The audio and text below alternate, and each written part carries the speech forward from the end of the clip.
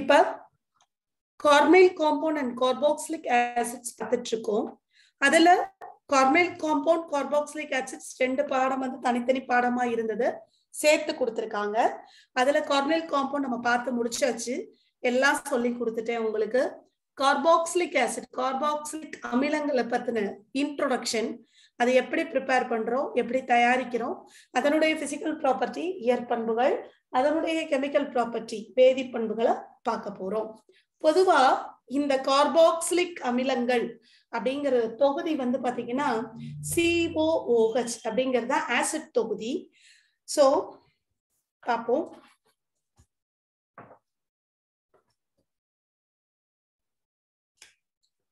COOH இதுதான் acid தொகுதி. So அமில தொகுதி அப்படின்னு பேரு, அமிலத்துக்கான தொகுதி.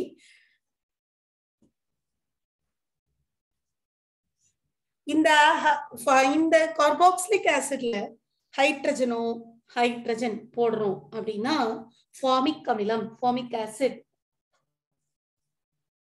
அதே இது CH3 போடுறோம், CH3COOH அப்படின்னா அசிட்டிக் ஆசிட். ஓகே, அதே இது C6H5COOH போடுறோம் அப்படின்னா பென்சோயிக் ஆசிட். ஓகே, இந்த மாதிரி இந்த மூணு ஆசிட் பத்தி நம்ம என்ன செய்ய போறோம், பார்க்க போறோம். இன்னும் அடுத்து போடலாம் ப்ரோபேனிக் acid, methanoic acid, ethanoic acid எல்லாமே போடலாம். இப்ப C2H5COOH போட்டா போடலாம்.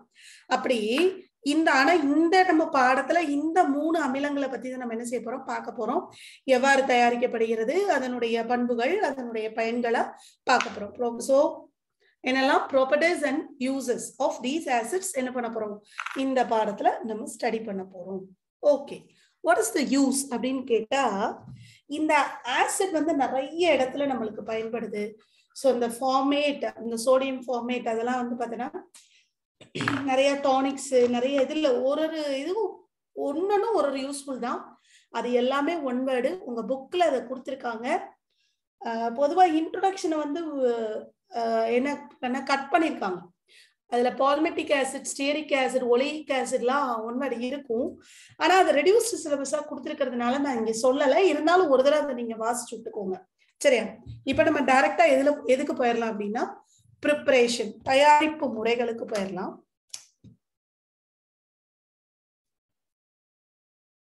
ஆசிட்ஸ் ஓட ப்ரிப்பரேஷன்.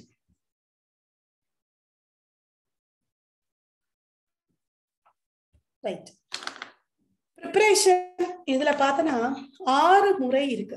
6 முறையில இதை தயாரிக்கலாம். உங்களுக்கு 6 முறையுமே கொடுத்திருக்காங்க. ஃபர்ஸ்ட் நம்ம என்ன பார்க்கலாம் அப்படின்னா, ஃப்ரம் பிரைமரி ஆல்கஹால், ஓரணி ஆல்கஹால்ல இருந்து தயாரிக்கிறோம், சரியா? ஓரணி ஆல்கஹால் நமக்கு தெரிஞ்ச விஷயம் தான்.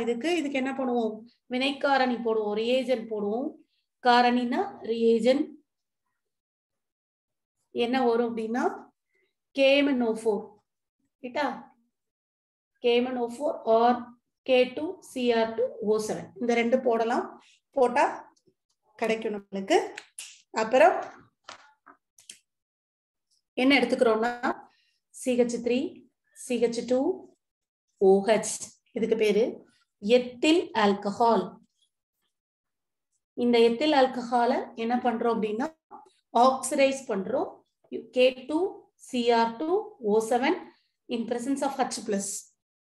ஆசிட் ஹைட்ராலிசிஸ் அப்படின்னா H+ இருக்கும். அதாவது ஹைட்ராலிசிஸ்னா என்ன அர்த்தம், பொதுவாக இதை ஆக்சிடைஸ் பண்றோம் யூசிங் K2Cr2O7. K2Cr2O7 பயன்படுத்தி நம்ம இதை ஆக்சிஜனேற்றம் அடைய செய்யறோம். ஹைட்ராலிசிஸ் அப்படின்னா என்னன்னா நீரார் பகுத்தல்னு பேரு. அது நீரார் பகுக்கும் போது என்ன கிடைக்குன்னா அசிட்டால்டிஹைட் கிடைக்கும். அசிட்டால்டிஹைட் ஆக்சிடைஸ் பண்ணா அசிட்டிக் ஆசிட் கிடைக்கும். CH3 எழுதுறது தெரியலன்னா ஒரு நிமிஷம், இந்த அசிட்டால்டிஹைட் அடுத்த ஸ்டெப் நான் எழுதுறேன்.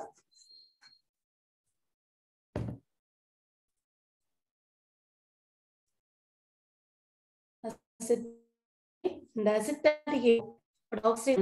அசிட்டிக் ஆசிட் கிடைக்கும். CH3COH அசிட்டிக் அமிலம். ஓகே, இது ஃபர்ஸ்ட் ஸ்டெப். பொதுவா இதுல வந்து இருக்கக்கூடிய எல்லா தயாரிப்பு முறைகளுமே உனக்கு ஹைட்ராலிசிஸ்ல வரும். ஹைட்ராலிசிஸ் அப்படின்னா நீரார் பகுத்தல் அப்படின்னு பேரு. பகுத்தல் லிசிஸ்னால ஸ்பிளிட்டிங் சொல்லி கொடுத்துருக்கேன். So hydrolysis நீரார் பகுத்தல்.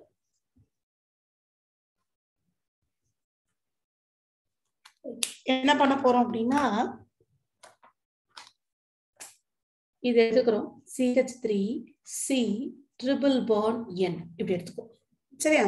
CH3C triple bond N இதுக்கு பேர் என்னன்னா மெத்தில் சயனைடு. Methyl cyanide. இந்த மெத்தில் சயனைடுல நீரார் பகுத்தல்னு சொல்லியிருக்கேன் இல்லையா? சோ அப்ப நீரார் பகுத்தல் அதாவது hydrolysis using acid R alkali ரெண்டை வச்சு எதை வேணாலும் பண்ணலாம். இந்த ஆசிட் அப்படிங்கிறது H+ இதை இதுல ஆட் பண்றோம். ஆட் பண்ணும்போது என்ன ஆகும் அப்படின்னா H2O அப்படின்னு அர்த்தம் இல்லையா? இதுல கேளு என்ன ஆகும்னா இதுல OOHும் இதுல H3யும் ஆட் ஆகும். இதுல என்ன ஆட் ஆகும்? இந்த பாரு, இந்த இடத்துல இப்படி பிரியும் பாண்டு CH3COOH என்ன பிளஸ் NH3 H3 அதுல ஃபார்ம் ஆகும். சோ இதுக்கு பேர் என்னது அசிட்டிக் ஆசிட். இத நம்ம யூபாக் நேம்ல சொன்னா எத்தனாயிக் அமிலம், எத்தனாயிக் ஆசிட்.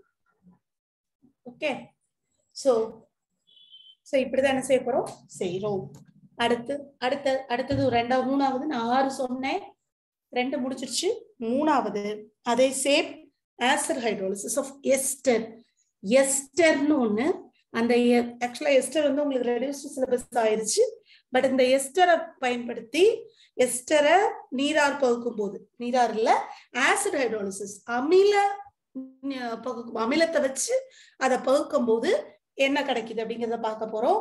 அதுக்கு எஸ்டர் வாய்ப்பாடு வந்து RC double bond OR. Okay, இந்த மாதிரி வரும். RCOR அப்படிதான் நம்ம சொல்லுவோம். அது இப்படி பிரிச்சிருக்கோம். சரியா? இந்த இடத்துல பிளவு ஏற்பட்டு இந்த இடத்துல OH இந்த இடத்துல H ஜாயிண்ட் ஆகும். சரியா? அததான் பார்க்க போறோம். பாருங்க, ஃபர்ஸ்ட் என்ன எடுத்துக்கிறோம் அப்படின்னா CH3C டபுள் பாண்ட் OC2H5 இப்படி எடுத்துக்கிறோம் ஒரு காம்பவுண்ட். இந்த காம்பவுண்ட் வந்து எஸ்டர். இந்த எஸ்டரை நம்ம என்ன செய்ய போறோம் அப்படின்னா அதை பகுக்க போறோம். எதை வச்சு H+. பொதுவா இவர் லூயிஸ் கான்செப்ட் படி H+ எதெல்லாம் கொடுக்குதோ அதெல்லாம் அமிலம்னு சொல்லியிருக்கேன். சோ அப்ப என்ன ஆகும், இந்த இடத்துல பாண்டு பிரேக் ஆகும். பாண்டு பிரேக் ஆகி இந்த இடத்துல பாண்டு பிரேக் ஆகும். அப்ப பாரு, இந்த இடத்துல OHும் இந்த இடத்துல H ஃபார்ம் ஆகும். H2O இப்படி பிரிக்கிறோம்.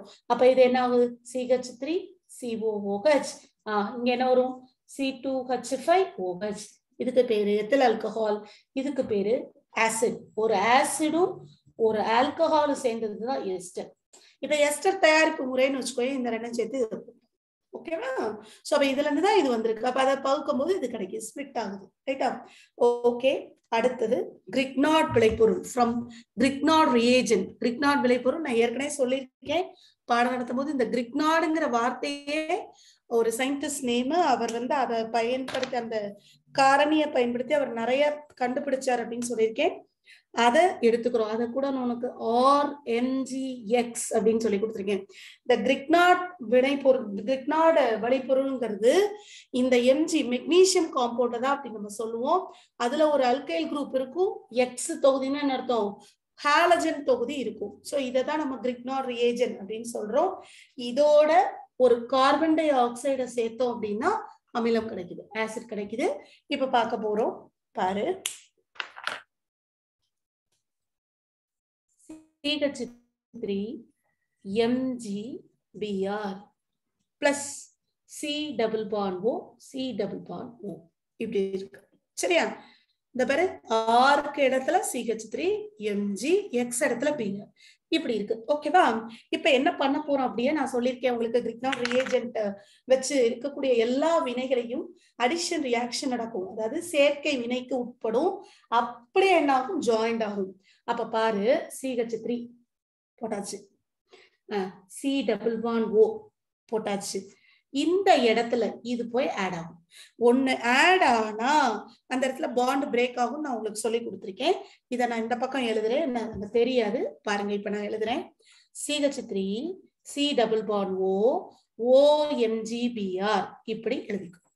ஓகே, இதுல H2Oவும் H பிளஸும் போடும். ஓகேயா? என்னாகும்? இந்த இடத்துல பாண்ட் பிரேக் ஆகும். எந்த இடத்துல? இந்த இடத்துல பாண்ட் பிரேக் ஆகும். ரைட்டா? இந்த இடத்துல OHும் இந்த இடத்துல Hும் ஜாயிண்ட் ஆகும். அப்ப என்ன கிடைக்கும் பாரு? CH3 COOH plus MgBrOH. இந்த இடத்துல Brும் இந்த இடத்துல OHும். இது என்ன அமிலம்? அசிட்டிக் அமிலம், அசிட்டிக் ஆசிட்.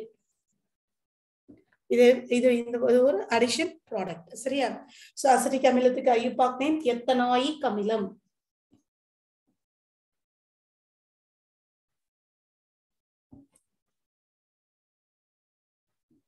ஓகேவா? ரைட். சோ 4 பார்த்திருக்கோம். 1 ஃப்ரம் பிரைமரி ஆல்கஹால், ஓரினை ஆல்கஹாலிலிருந்து. அடுத்து ஹைட்ராலிசிஸ் ஆஃப் நைட்ரைல். நைட்ரைல் அப்படின்னா என்னன்னு தெரிஞ்சுக்கோங்க. சயனைட் காம்பவுண்ட் எல்லாத்தையுமே நைட்ரைல்னு சொல்லுவோம். தமிழ்ல இதேதான். அடுத்து ஆசிட் ஹைட்ராலிசிஸ் ஆஃப் எஸ்டர். எஸ்டரை அமில மூலம் பகுக்கும் போது கிடைப்பது. அடுத்து பார்த்தா அப்படின்னா ஃப்ரம் கிரிக்னார்ட் ரியேஜென்ட், கிரிக்னார்ட் காரணி மூலம் அமையப்பெறுவது. ஓகே, இதுல இன்னொன்னும் இருக்கு.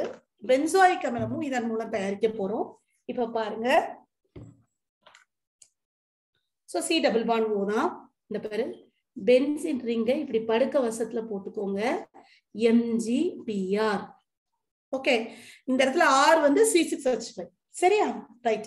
பிளஸ் என்னன்னு சொல்லியிருக்கேன், இந்த பக்கம் C double bond O double bond O. அதாவது CO2 இப்படி எழுதிக்கிறோம். சரியா? இப்படி எழுதிக்கிறோம். இந்த இடத்துல O இருக்கு என்னமா? ஓகே, இப்ப இது என்ன ஆகும்? ஆட் ஆகும். நான் இங்க ஆட் ஆகும்னு சொல்லியிருக்கேன், இங்க ஒரு இது ஆட் ஆகும்னு சொல்லியிருக்கேன். இப்ப பாரு, இந்த பென்சின் ரிங் அப்படி போட்டுருக்கோம். போட்டாச்சு. OMGBr ஆட் ஆயிடுச்சு. ரைட்டா? இதை என்ன பண்ண போறோம் நம்ம? H2O H பிளஸ் போடுறோம். என்ன ஆகும் பாரு. இந்த நான் சாரி ஒண்ணு தப்பு விட்டுட்டேன். இந்த பென்சின் ரிங்ல என்ன ஆட் பண்ணணும் அப்படின்னா இந்த C டபுள் பாண்ட் ஓவை ஆட் பண்ணணும். இந்த பாருங்க, C double bond O OMGBr. அதாவது இதுல இது ஆட் ஆகும். சரி, இந்த C டபுள் பாண்ட் O இருக்கு. ஓகே, ஆட் பண்ணிட்டு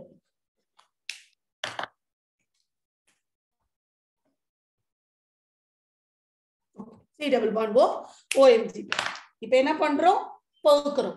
பகுக்கும் போது என்ன கிடைக்குன்னா இந்த இடத்துல பாண்ட் பிரேக் ஆகும். இங்க OHும் இங்க Hும் ஃபார்ம் ஆகும். இப்ப பாப்போம். பாருங்க, பென்சின் ரிங் போட்டாச்சு. C double bond O OH plus MgBr OH. இது என்ன அமிலம்? பென்சாயிக் அமிலம், பென்சாயிக் ஆசிட். ஓகே, ரைட்டா? சோ அப்ப இதுதான் பென்சாயிக் அமிலம். ஆனா இந்த முறைப்படி இப்ப நம்ம அசிட்டிக் அமிலமும் பென்சாயிக் அமிலமும் இந்த முறைப்படி நம்ம தயாரிச்சோம். சோ இன் திஸ் வே என்ன பண்ணோம்? we prepared 2 acids, benzoic acid and benzoic அமிலமும் acetic அமிலமும் தயாரிச்சோம். Acetic ஆசிடும் benzoic ஆசிடும். ஆனா ஃபார்மிக் ஆசிட் இந்த முறைப்படி தயாரிக்க முடியாது. Formic acid cannot be prepared by Grignard reagent since the acid contain only one carbon atom. இதுல ஒரு carbon atom இருக்கிறதுனால அது என்ன செய்ய முடியாது? தயாரிக்க முடியாது அப்படிங்கறத சொல்றாங்க. ஃபார்மிக் ஆசிட் மூலம் இதை தயாரிக்க முடியாது. எதன் மூலம் தயாரிக்க முடியாது? கிரிக்னார்ட் காரணி மூலம் ஃபார்மிக் அமிலம் உருவாவது இல்லை அப்படிங்கறத எழுதிக்கணும். இத क्वेश्चन என்ன செய்யலாம்? கேட்கலாம். சரியா? ரைட். அடுத்து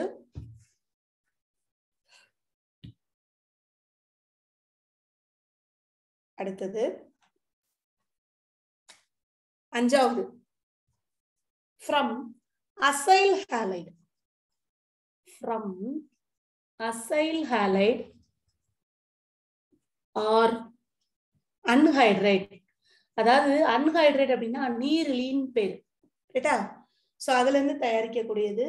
அதை எப்படி தயாரிக்கிறோம் அப்படின்னா பாருங்க, அசைல் ஹாலைட்னா இது CH3COCl, இதுக்கு பேர் என்ன, அசட்டைல் குளோரைடுன்னு பேர்.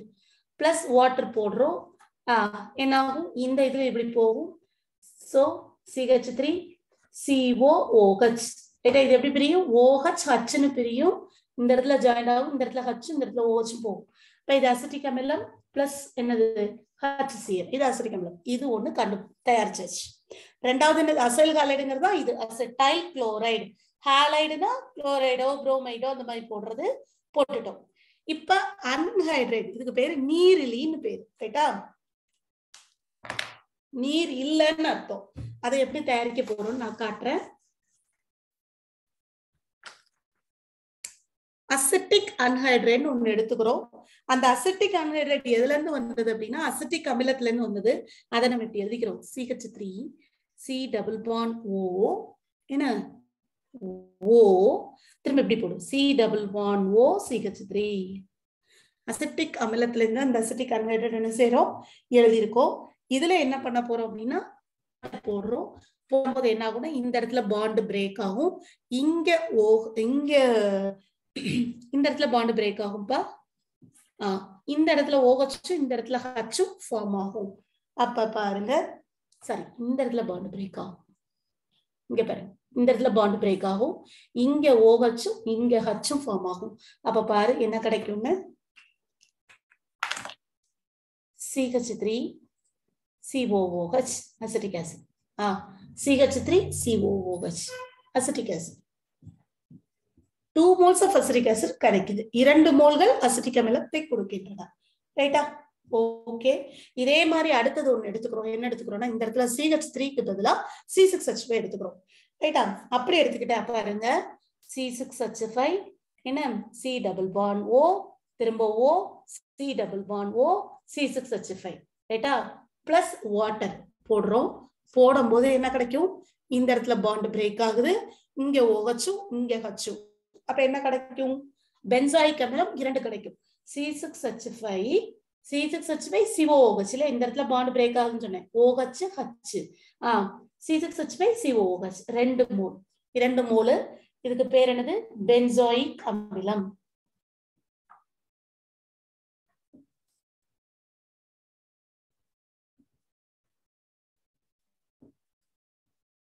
அஞ்சு முறை என்ன செஞ்சிட்டோம், பார்த்துட்டோம்.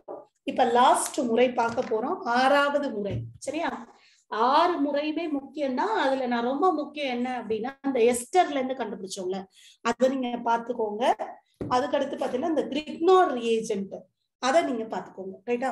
அடுத்து 6வது முறை ஆல்கைல் பென்சீன் இருக்குல்ல, அதை ஆக்சிஜனேற்றம் செய்யும் போது கிடைப்பது alkyl, oxidation of alkyl benzene அப்படின்னு பேரு. இதுல வந்து பொதுவா இது எதுக்கு அப்படின்னா oxidation of alkyl benzene. Alkyl பென்சீனை ஆக்சிஜனேற்றம் செய்யும் பொழுது கிடைப்பது. இது பொதுவா எந்த ஆசிடுக்குன்னா அரோமேட்டிக் ஆசிட் கண்டுபிடிக்கிறதுக்கு தான், இது ப்ரிப்பரேஷனுக்கு தான். இது அலிஃபாட்டிக் வராது. ஸோ விகரஸ் ஆக்சிடேஷன் நடக்குது. விகரஸ்னா என்னன்னா ரொம்ப தீவிரமா நடக்குது, உடனே வைலண்டா இருக்கும் அதோடது. ஸோ இதுக்கு என்ன யூஸ் பண்றோம் அப்படின்னா குரோமிக் அமிலம், குரோமிக் ஆசிட். இந்த ஒன் வேர்டு முக்கியம், ஒன் வேர்ட்ல கேட்பாங்க. குரோமிக் ஆசிட் என்ன, acidic R alkaline KMnO4 use பண்ணலாம், இது யூஸ் பண்ணலாம், ஆர் KMnO4. பொட்டாசியம் பெர்மாங்கனேட், இந்த பொட்டாசியம் பெர்மாங்கனேட் வந்து கெமிஸ்ட்ரி காம்பவுண்ட்லேயே ரொம்ப ரொம்ப முக்கியம். டைட்ரேஷனுக்கு, நிறைய ரியேஜென்ட் தயாரிக்கிறதுக்கு, நிறைய பொருள் தயாரிக்கிறதுக்கு பயன்படுது. இப்ப பாருங்க, இதுக்கு என்ன எடுத்துக்கிறோம் அப்படின்னா டொலுவின் அப்படின்னு ஒரு காம்பவுண்ட் எடுத்துக்கிறோம். இந்த டொலுவின்ங்கிறது பென்சின் ரிங்ல CH3 இருக்கிறது, இதுக்கு பேரு தான் டொலுவின்னு பேரு. இந்த டொலுவினை என்ன பண்றோம் அப்படின்னா ஆக்சிடைஸ் பண்றோம், சரியா.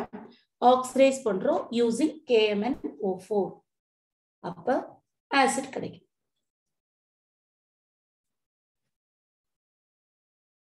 சோ இதுக்கு பேரு பென்சாயிக் அமிலம்.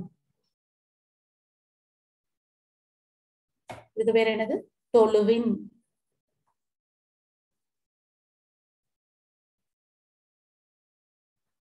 ஓகே, சோ நம்ம இன்னைக்கு தயாரிப்பு முறைகள் ப்ரிப்பரேஷன் ஃபுல்லா என்ன செஞ்சிட்டோம், முடிச்சிட்டோம். Okay right. இப்ப அடுத்து என்ன பார்க்க போறோம் அப்படின்னா, சரி இதுல ஏதாவது டவுட் இருந்தா கேளுங்க, சொல்லித்தரேன். எதுலையுமே டவுட் இருந்ததுன்னா எனக்கு கேளுங்க, நான் உடனே அடுத்த கிளாஸ்ல உங்களுக்கு அதை கிளியர் பண்ணி தரேன். இப்ப அடுத்து என்ன பார்க்க போறோம் அப்படின்னா, இந்த கார்பாக்சிலிக் அமிலம் இருக்கு இல்லையா, அதனுடைய வினைகளை பார்க்க போறோம். அந்த வினைகளுமே எப்படி இருக்குன்னா பாரு, R C double bond O OH, இதான கார்பாக்சிலிக் ஆசிட். இதுல OHலயும் வினை நடக்கலாம், சி டபுள் பாண்ட் ஓலையும் வினை நடக்கலாம், ஆர்னாலையும் வினை நடக்கலாம் இல்லையா. So reaction due to OH cleavage R COOH cleavage. இந்த இது ஃபுல்லாவே கிளீவேஜ்னு என்ன அர்த்தம், உடையிறதுன்னு அர்த்தம், வெளியில போறதுன்னு அர்த்தம், உடஞ்சு வெளியே போறது. இந்த COOH கிளீவேஜ் ஆகலாம், OH கிளீவேஜ் ஆகலாம், அல்லது என்னது ஆல்கைல் குரூப் இந்த 6 கிளீவேஜ் ஆகலாம். அப்ப 3 விதமான வினைகள் இதுல நடக்கலாம் அப்படின்னு சொல்றாங்க. இப்ப நம்ம பார்க்க போறது cleavage of OH group. OH குரூப்போட கிளீவேஜ பார்க்க போறோம். சரியா? ஓகே. இது so reaction due to OH cleavage, OH உடைவதால் ஏற்படும் வினைகளை பார்க்க போறோம். ரைட். ஃபர்ஸ்ட் பாரு, reaction with sodium metal, sodium வினை with sodium. Right. First equation. Okay, என்ன பண்ண போறோம், CH3 C double bond O OH plus Na போடுறோம். ரைட்டா? சோடியம் மெட்டல் தானே. சோ அப்ப இந்த மாதிரி என்ன எடுத்துக்கிறோம்னா, இது வந்து 2 மோல் எடுத்துக்கிறோம். ரைட்டா? சோ இப்ப இதுல என்ன கிடைக்கும் அப்படின்னா, CH3 COONA, இந்த ஹைட்ரஜன் தனியா போயிடும். So plus hydrogen. பொதுவாகவே சோடியம் வினை புரிஞ்சாலே ஹைட்ரஜன் வெளியே போகும். இதுவும் 2 மோல்ஸ் எடுத்துக்கிறோம். இதுக்கு பேரு சோடியம் அசிட்டேட். தமிழ்ல அதே பேர் தான். சரியா? இது அசிட்டிக் அமிலம். இது இதுல பிளவு ஏற்படுறதுனால ஏற்படும் வினைகள். ஓகேவா? இந்த COOH. Okay right. ரெண்டாவது ஆல்கலிஸோட போடுறோம். With alkali, காரமண் உலோகத்துடன். சரியா? போடுறோம். என்ன அப்படின்னா, அல்கலினா இந்த இடத்துல வந்து காரம் போடுறோம். CH3 COOH plus sodium hydroxide போட்டோம் அப்படின்னா என்ன கிடைக்குன்னா, திரும்பவும் CH3 COONA, இந்த ஒரு H இந்த ஒரு OH வாட்டரா போயிடும். பாரு, CH3 COONA plus water. So இப்ப இந்த வினைக்கு என்ன வித்தியாசம்னு கேட்டா, இதுல ஹைட்ரஜன் கேஸ் வெளியில வருது, இதுல நீர் வருது. ரைட்டா? சோ அதுதான் கேட்பாங்க. முடிச்சிட்டு ரொம்ப ரொம்ப சிம்பிளான equation. Reaction with bicarbonates and carbonate அடுத்து கொடுத்திருப்பாங்க. அதாவது பைகார்பனேட் மற்றும் கார்பனேட்டுடன் வினை. அதுதான் உங்களுக்கு இந்த டெஸ்ட் ஃபார் கார்பாக்சிலிக் ஆசிட் அப்படின்னு பேரு. நீங்க கூட ஆர்கானிக் இது லேப்ல கார்பாக்சிலிக் ஆசிட் செய்யறதுக்கு நான் உங்களுக்கு செஞ்சு காமிச்சேன். நுரைச்சு பொங்குச்சு தெரியுமா? ஒரு அமிலம் தொகுதி இருந்ததுன்னா நுரைச்சு பொங்கும். சினமிக் அமிலத்தை கூட போட்டு காமிச்சேன் டெஸ்ட் டியூப்ல. அந்த வீடியோவுக்கு போய் வேணாலும் போய் பாருங்க, உங்களுக்கு புரியும். ஓகே, ஃபர்ஸ்ட் என்ன அப்படின்னா, அந்த equation CH3 COOH plus Na2CO3, இதுதான் சோடியம் கார்பனேட். ஒரு ஒயிட் கலர்ல பிரிஸ்க் எஃபரசன்ஸ் வரும். சரியா? நுரைச்சு பொங்கும், டெஸ்ட் டியூபை தாண்டி வரும். சரியா? சோ இது என்ன வரும்னா CH3 COONA இந்த மாதிரி ஃபார்ம் ஆகும். பிளஸ் கார்பன் டை ஆக்சைடு வெளியில வரும். அது வெளியில வர்றதுனாலதான் நுரைச்சு பொங்குது. சரியா? இதுல வந்து நுரைத்து பொங்குதல்னு எழுதணும். இதுக்கு பேரு சோடியம் அசிட்டேட் அப்படின்னு பேரு. Okay right. All carboxylic acid turn blue litmus into red. blue to red. Litmus தாள்ல ப்ளூவை ரெட்டா என்ன செய்யும், மாத்தும் அப்படின்னு சொல்லியிருக்காங்க. ஆசிட்னாலே ப்ளூ தாளை ரெட் தாளா மாத்தும். ரெட் வந்து ப்ளூவா மாறினா அது பேஸ் அப்படின்னு பேரு. இதை நீங்க 10th செஞ்சு பார்த்திருப்பீங்க. சரியா? ஓகே, அடுத்து reaction due to cleavage of COOH bond. இப்ப நம்ம பார்க்க போறது COOH பாண்ட்னால என்ன ஆகுது அப்படின்னு பார்க்க போறோம். பாரு, ஃபர்ஸ்ட்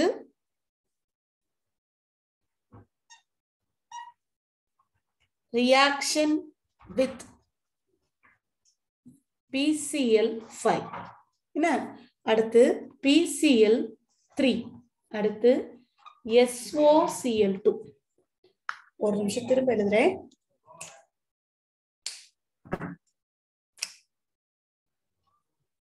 PCl3 PCl5 SOCl2 இந்த மூணுத்துடன் வினை அப்படிங்கிறது சோ PCl3 PCl5 ரெண்டு ஒண்ணா தான் வரும் இப்ப பாப்போம்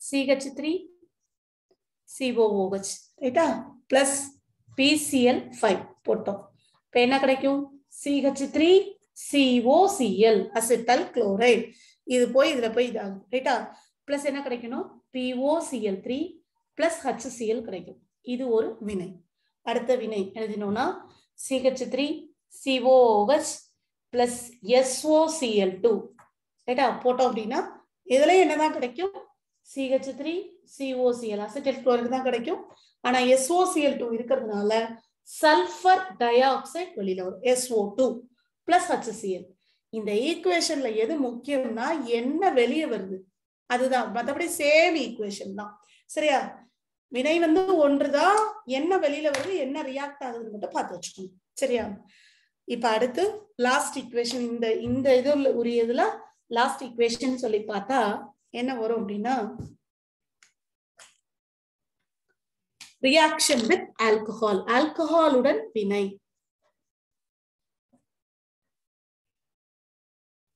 ரைட் என்ன எடுத்துக்கிறோம்னா பாருங்க அசிட்டிக் அமிலம் எடுத்துக்கிறோம் CH3 C double bond OH ரைட்டா பிளஸ் C2H5OH இதுக்கு பேரு எத்தில் ஆல்கஹால் இது இப்ப நம்ம பார்த்ததுதான் உங்களுக்கே நான் வினை எழுதும் போது தெரியும் நீங்களே சொல்லிடுவீங்க இது அசிட்டிக் அமிலம் சரியா ரைட் கிவ்ஸ் என்ன வரும் அப்படின்னா நான் என்ன சொல்லியிருக்கேன் வாட்டர் லீவ் ஆகும் இந்த பாரு OH இதுல ஒரு H அப்ப இந்த OC2H இதுல ஜாயிண்ட் ஆயிரும் என்னன்னு பார்த்தோம் இத ஞாபகம் இருக்கா என்னன்னு பார்த்தோம் நான் எழுதுறேன் பாருங்க இங்க எழுதுறேன் CH3 இடம் இல்லாதனால இங்க எழுதுறேன் C double bond O CH3 C double bond O இது போயிரும் சொல்லியிருக்கேன் திரும்ப ஒரு O C2H5 இது என்னன்னு சொன்னேன் எஸ்டர்னு சொன்னேன் இல்லையா சோ இதுக்கு பேரு எத்தில் அசிட்டேட்னு பேரு CH3 COOC2H5 இப்ப இத சேர்த்து எழுதுனா புரியும் CH3 COOC2H5 இதுக்கு பேரு எத்தில் அசிட்டேட் சரியா சோ இந்த ஈக்குவேஷன் பேரு எஸ்டர் உருவாதல் வினை அப்படின்னு சொல்லலாம் இதுவும் டெஸ்ட் ஃபார் கார்பாக்சிலிக் ஆசிட் இந்த எஸ்டர்ங்கிறது எப்படி இருக்கும்னா உருவாயிருச்சுன்னா ஃப்ரூட்டி ஓடரா இருக்கும் நல்ல ஒரு வாசனை வந்து மனம் இருக்கும் இதுல சரியா பல வாசனை இருக்கும் ஓகேவா ஃப்ரூட்டி ஓடர் ஓகே சரி அப்ப இன்னைக்கு நடத்தின பாடத்துல கார்பாக்சிலிக் அமிலம்னா என்ன அந்த கார்பாக்சிலிக் அமிலத்தோ எப்படி அத 6 தயாரிப்பு முறைகள் பார்த்தோம் அதுக்கப்புறம் அந்த OH தொகுதியும் COOH தொகுதியும் எப்படி இருந்ததுங்கிறத பார்த்தோம் இப்ப இவ்வளவுதான் இந்த பாடத்துல உங்களுக்கு கொடுத்திருக்காங்க அதுக்கடுத்து உங்களுக்கு என்ன கொடுத்திருக்காங்கன்னா இன்னும் கொஞ்சம் ஈக்குவேஷன்ஸ் இருக்கு ஏன்னா நிறைய இதுல ரெடியூஸ் பண்ணிட்டாங்க இப்ப அடுத்து என்ன பார்க்க போறோம் அப்படின்னா இதனுடைய இயற்பண்புகள் பிசிக்கல் ப்ராப்பர்ட்டிஸ்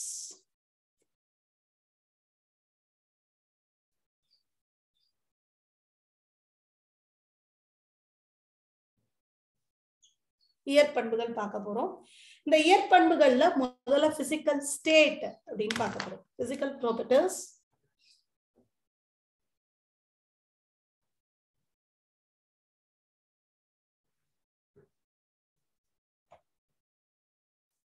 இது எப்படி இருக்குமா பிசிக்கல் ஸ்டேட்னா என்னது அதனுடைய எப்படி இருக்கு பார்க்க up to 9 carbon atom up to 9 carbon atom வரைக்கும் இது எப்படி இருக்குமா colourless liquid at room temperature back அதாவது கலர்லெஸ் லிக்விட் நீர்மமா இருக்குமா ரைட்டா நீர்மம் ஓகே அதே இது இப்ப ஹையர் ஆசிட்ஸ் வச்சுக்கோ ஹையர் என்ன அர்த்தம் அமிலங்கள் வந்து கூட இருக்கு 9க்கு மேல கார்பன் இருந்தது அப்படின்னா wax like solid மெழுகு போன்ற அமைப்புல இருக்கும் ஓகே திண்மங்களா இருக்கும் மெழுகு திண்மங்களா இருக்கும் அப்படின்னு சொல்றாங்க.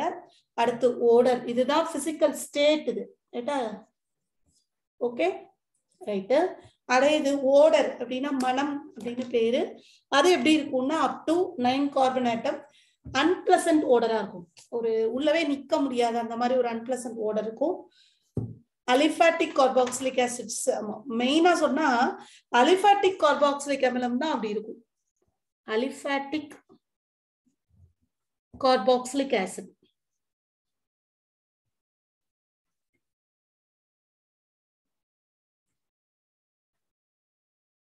இது வந்து 9 கார்பன் ஆட்டம் வரைக்கும் அன்பிளசன்ட் ஓடர், மனம் வந்து ரொம்ப ஒரு மாதிரி நெருடலா இருக்க மாதிரி இருக்கும்.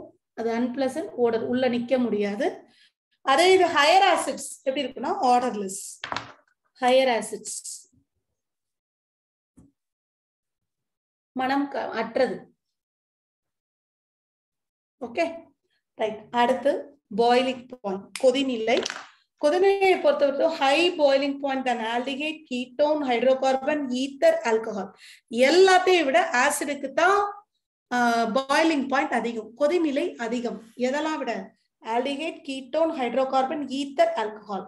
என்ன காரணம்? ரீசன் என்ன அப்படின்னா திஸ் இஸ் டியூ டு உங்களுக்கு அந்த இது கொடுத்திருக்காங்க, more association of carboxylic acid molecule through intermolecular hydrogen bonding. Hydrogen பிணைப்பினால், மூலக்கூறுக்கு இடையே ஏற்பட்டுள்ள ஹைட்ரஜன் பிணைப்பினால் இது எப்படி இருக்கா, ஹையர் பாய்லிங் பாயிண்டா வச்சிருக்கான்.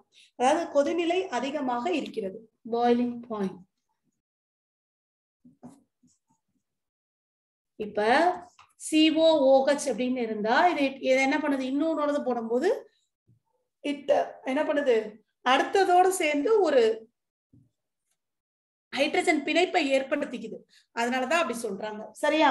சோ இப்ப எப்படி இருக்குன்னா RC double bond O OH இருக்குன்னா இது என்ன பண்ணுமா, C double bond O dot dot dot H, திரும்ப O, திரும்ப C, R double bond O. இந்த மாதிரி ஒரு பிணைப்பை வந்து என்ன பண்ணிக்குது, இப்படி ஏற்படுத்திக்குது, சரியா? இப்படி ஏற்படுத்துறதுனாலதான் இந்த மாதிரி ஒரு அமைப்பு இருக்கிறதுனாலதான் இதை என்ன சொல்றாங்கன்னா டைமர் அப்படின்னு சொல்லுவாங்க, ரெட்டிப்பு. அதாவது ரெண்டு இருக்கிற மாதிரி COH COH, ரைட்டா?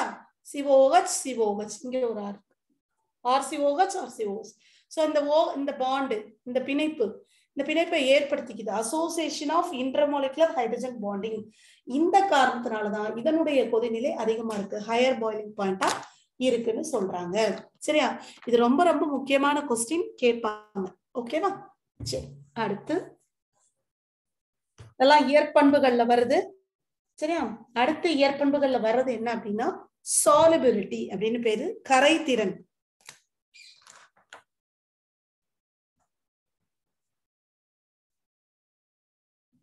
கரைதிறன் எப்படி இருக்கு அப்படின்னு சொல்லி பார்த்தா மிஸ்ஸபிள் வித் வாட்டர், அதாவது நீரோட நல்லா கரைஞ்சிருது. எது அப்படின்னா aliphatic carboxylic acid. Higher carboxylic acid insoluble, கரையாது. அடுத்து பென்சாயிக் ஆசிடும் இன்சாலிபிள் இன் வாட்டர். பொதுவா இது கேட்கலாம், பென்சாயிக் அமிலம் கரையாது தண்ணியில, benzoic acid insoluble in water.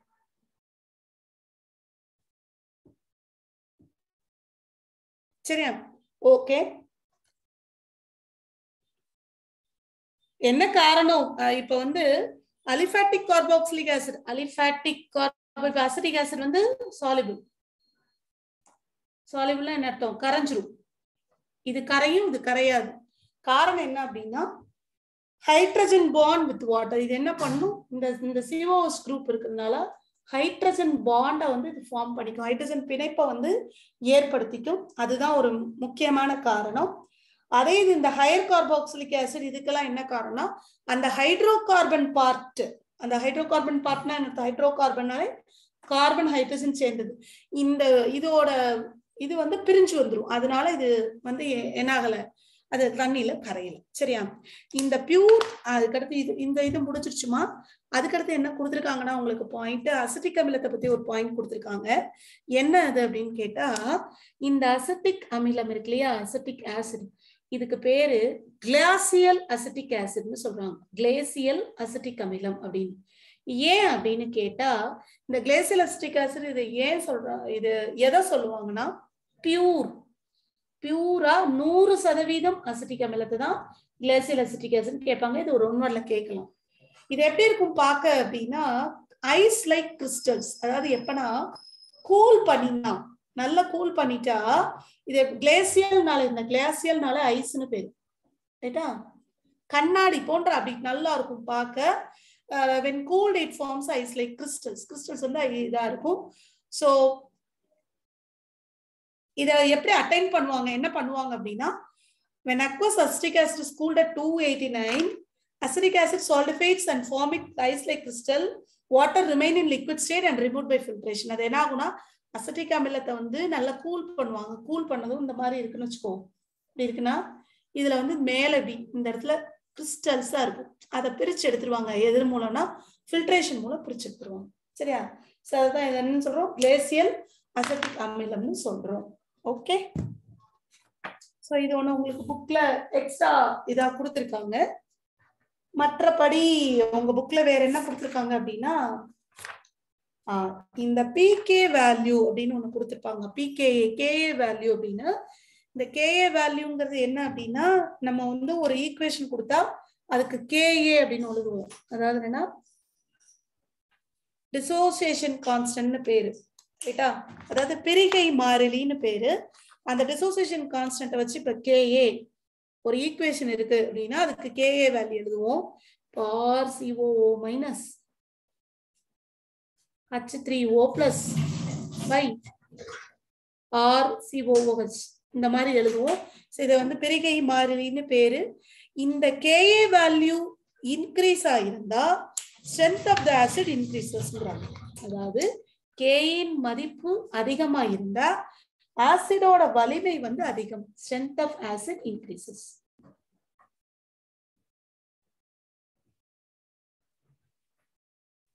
இது ஒரு பாயிண்ட். அதே இது புக்ல கொடுத்திருக்காங்க. இது 1 வேர்ட். சரியா?